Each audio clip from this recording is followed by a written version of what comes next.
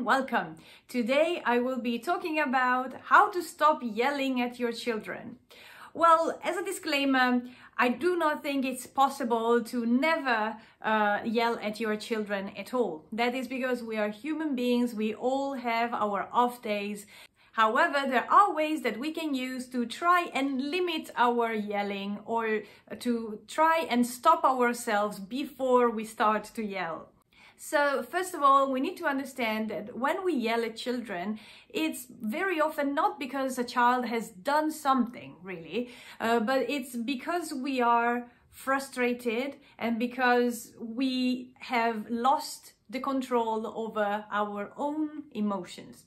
Remember that if a child is having a tantrum or they are doing something out of control, one in the room, at least one person in the room, should be in control, and you as the adult or me as the adult need to be in control. So in order to maintain control, we need to be aware when we are almost going to yell or we are ready to yell. We need to catch ourselves before we yell at a child. We need to understand what's going on with us, and then we need to find a solution to calm ourselves down first. So when we are feeling anger building inside of us, or when we are feeling ready to burst and ready to yell, let's take a step back. Let's think about what's happening right now to ourselves. But before we even start to think, it's important that we can find a way to relax so that we have the time and the presence of mind to think. So one thing that we can do is a deep breath, and some call this the 4-4-7 breathing technique, but the numbers can change. The 4-4-7 breathing technique means that you inhale for 4, then you hold your breath for 4 seconds, and then you exhale for 7 seconds. It doesn't really matter if it's 4-4-8 or if it's 5-4-7. The seconds may vary a little. What is important is that when you exhale, the time of exhaling needs to be longer than the inhaling time. Once you have done this once or twice or 3 times, you should start feeling much more calmer. And when you are calm, you can reflect a little bit better. So when you are calmed down with your breathing, then you can start thinking why your child is pushing your buttons in that moment, why the actions of your child are getting you nervous or angry, or they are making you want to yell. You could be frustrated about all the things you have to do today. You might be running late with some tasks or with some things in your job, and so you're feeling nervous or anxious about your job or about the things you need to do. You may feel anxious about a lack of resources, a lack of money. You may have engaged in negative thoughts before, and now the behavior of your child is not helping, is just exacerbating your negative feelings, and that is why you feel more and more frustrated, you feel more and more angry, and you want to yell. But actually, your child has not caused all that. Your child's behavior is just poking at a situation that you have created for yourself. So when you feel you're getting angry or frustrated, especially towards your child, think about where the problem really lies. maybe you need to finish a task so that you feel less anxious about that task. Or maybe you really need to rest. You are too tired and you're exhausted. Maybe you need help to look after your child for a while and you just need to go and have a nap or have a walk outside and then come back. So maybe you need some help. What is important is to think about solutions, not to think about how your child's behavior is affecting your mood at that moment. Just acknowledge the fact that your child's behavior is not the main cause of your mood. Your mood is your responsibility. Your mood can be controlled by you. Your thoughts can be controlled by you. So you can calm yourself down. You can change your thoughts. You can find solutions to your mood. Does this mean we don't need to care about what the child is doing? Does this mean we just ignore bad behavior? No, it doesn't mean that. But it can mean that sometimes. If the behavior is just annoying to you, but it's not a bad behavior, it's not a negative behavior, it's just something that the child is doing while they are playing, while they are learning, they are not doing anything dangerous or anything damaging, then we can ignore that behavior. The child is just being a child, is just learning and playing and is not doing anything bad. Even though this might push your buttons because he's being noisy in that moment. Secondly, if we don't want to ignore the behavior because the behavior may be dangerous or may be damaging, then sitting from the sofa and yelling or standing in the other room and yelling will not be an effective way of stopping the behavior either, nor a safe method. The best method would be walking towards the child, walking to where the child is, and then talk to the child instead of yelling. So if the behavior is dangerous, you will not have the time, the proper time to calm down and breathe, etc. But while you are walking towards your child, you should try to think about, my child is not the cause of my mood.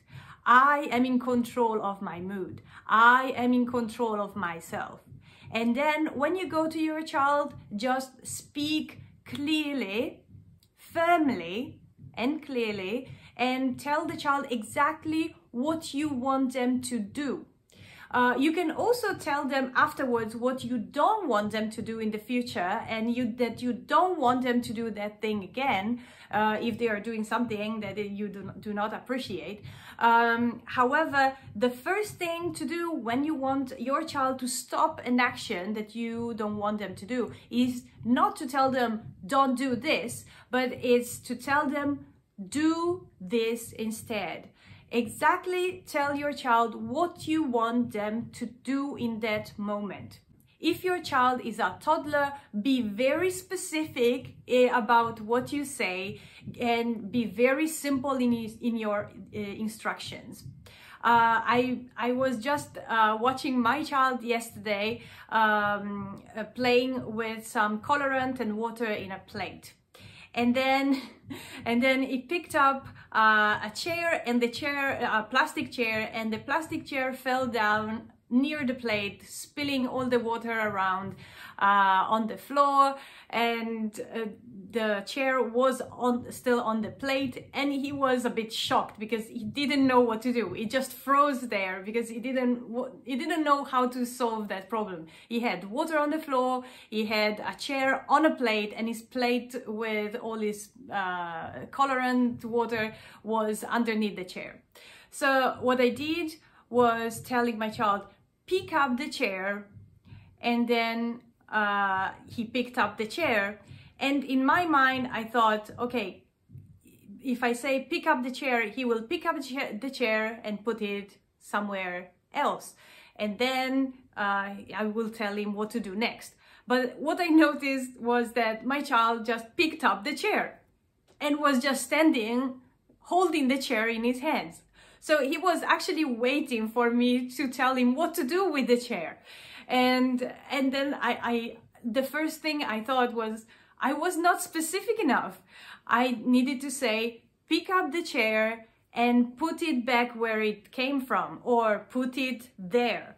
So when I saw him holding the chair, I said, okay, I was not specific enough. Put it there, please. And he put it back where it was. And then I said, okay, now we have water on the floor. We'll need to clean it up. And then I gave him a mop and he mopped the water from the floor. If in this case, I just started yelling at my child, don't play with your chair like this. This would not mean anything to my child because he's a toddler. He doesn't know what I mean by don't play like this.